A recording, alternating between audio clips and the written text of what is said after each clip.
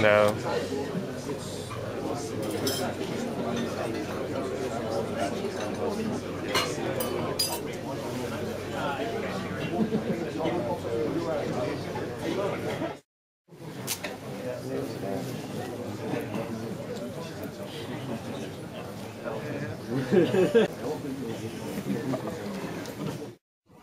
We're changing input on Windows. So Windows has a rewritten input stack such that touch is brought right to the forefront of the operating system, but we still do great work with mice and keyboards, as you might expect.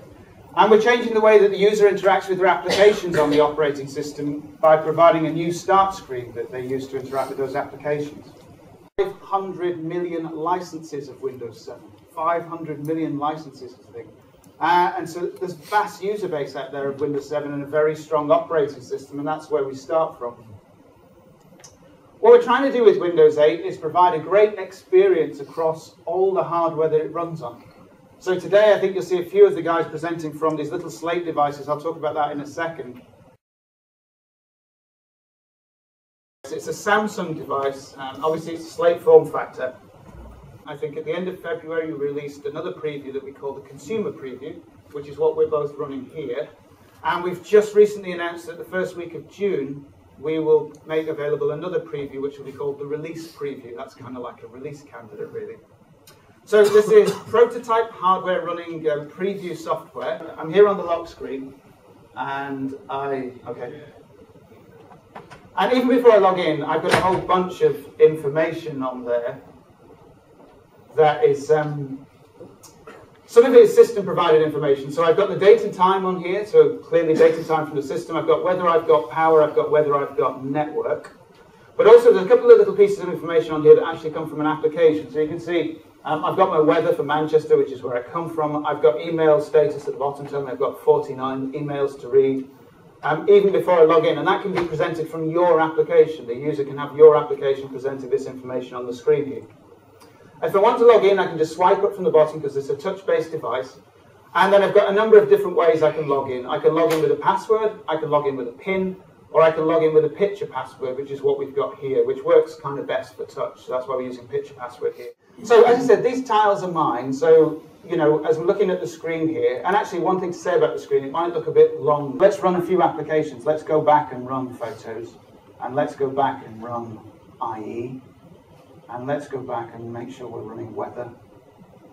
We've got those things running. And now if I swipe in from the left-hand edge and back, you see there's my little list of applications I can quickly switch to. So if I want to switch to photos, if I want to switch to IE, if I want to switch to weather, I can do that. I can also just swipe the applications in from the left-hand edge of the screen. So I can just swipe them in, and they just come in, and you can go faster and faster and faster with this.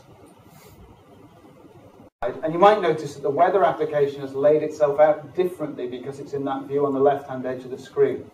So actually a different view of that application because it's put itself there. I should be able to drag other applications. It looks like we've lost one. Let's see if we can get rid of that. Let me see if I can get rid of a few things. We'll have another stab at this. It's a touch-based browser in this form, so if I've still got my internet connection, thank you, I have. We can pop out to a website like this one. I can navigate around with touch, swipe in from the left-hand side, and that takes me back. If I want to navigate forward, I can swipe from the right, and that takes me forward. If I want to zoom in and out, I can just tap in order to zoom, or I can pinch in order to zoom. You get the idea as to how that works. Beautifully hardware-accelerated font rendering via Direct 2D. It looks great. It looks beautiful. If I wanted to share this recipe for, what is it? Sausage and something pies? Actually, I'm not sure I want to share this recipe, but never mind. If I wanted to share this recipe, I could just swipe a bit of text. And in most operating systems, what you'd expect to do is copy and paste that somewhere.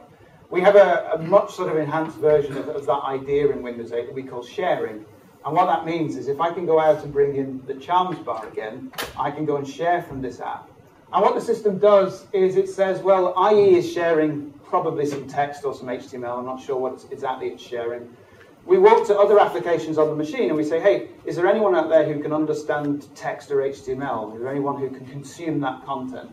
And in this case, there's just the mail and the dictionary application that can. And so we can say, okay, send that into the mail application.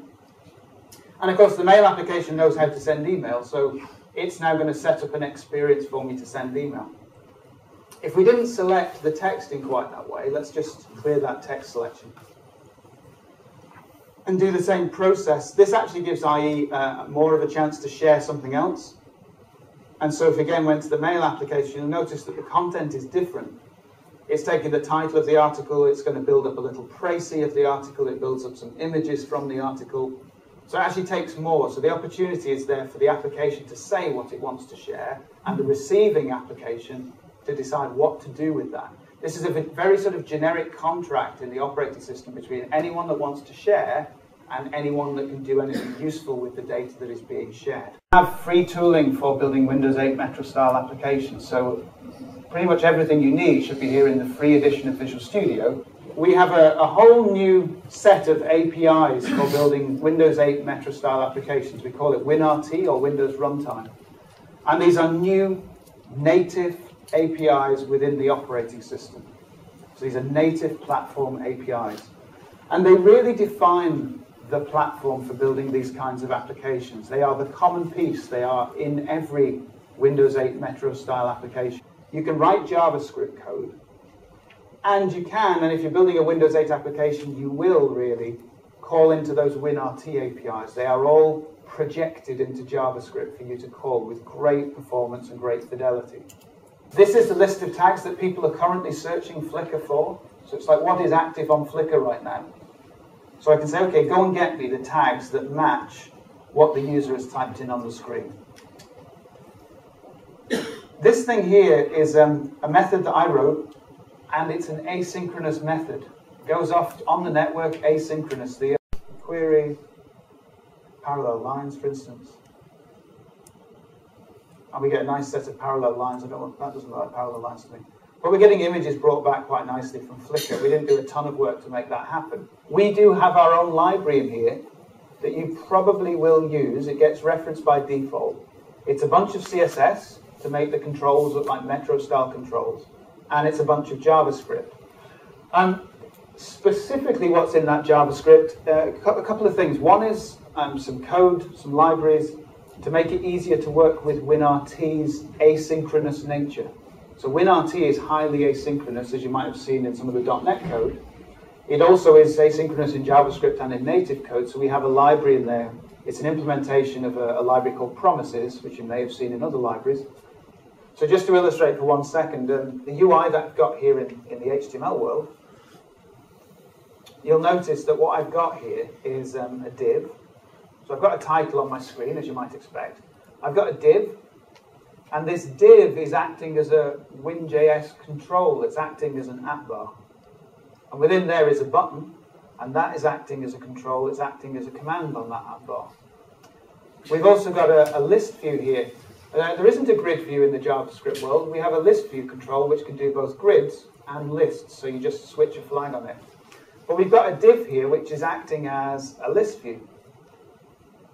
And you might spot that it has an option to use a template on each item, kind of like we did in the XAML world. And that template is just a div up here, which is acting as a template control.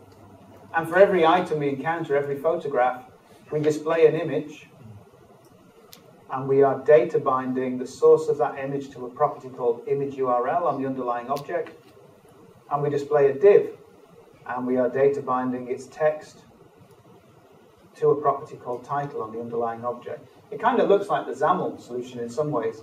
I've got my CSS properties over there. I can see which styles are contributing which CSS properties to the outgoing, the ultimate value. And actually, there's quite a nice thing about this. In the XAML-based world, you are strongly typed, so the design tool can do quite a lot of work on your behalf. In the HTML world, you are not strongly typed, so it's harder for a design tool to try and do work on your behalf. So what we do here in Blend is we have this notion of interactive mode, where you can actually run the app, and I've got a little bit of a trick, I think, in this app, where it goes and does a search just if I click on the title. And we can run the app to a particular position, and then we can come out of that interactive mode and have a look at the live DOM that we're looking at here and pick particular elements within that DOM, find them, and then go and have a look at their styles. So if we go and look at particular styles, we can see in our styles over here, where are those item containers? Oh, there they are. Right, so now I can start to adjust those styles for those particular elements. So the design tool is slightly different if you're working in HTML. The APIs are kind of the same. What kind of makes...